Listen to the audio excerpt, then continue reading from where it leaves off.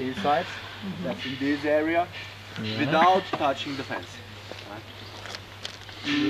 To simulate, slowly, to simulate the stupidity of the ships, and obviously you're not stupid, you're all very smart, you will wear blindfolds.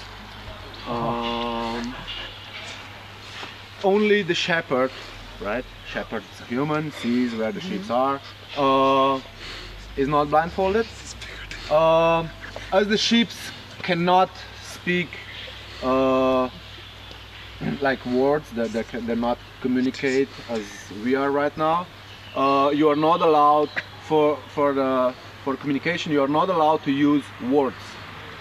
Let's go forward, stop, right? You're almost touching the fence. What's wrong with you? Not allowed. There are claps allowed, whistles. Use your imagination. Else. Only words are not allowed. Right? That's pretty much it. But a shepherd can speak. No. No? No. Well, the ship does not understand. Go one step further. Right? And he's not a dog. So yeah, well, you can bark as well.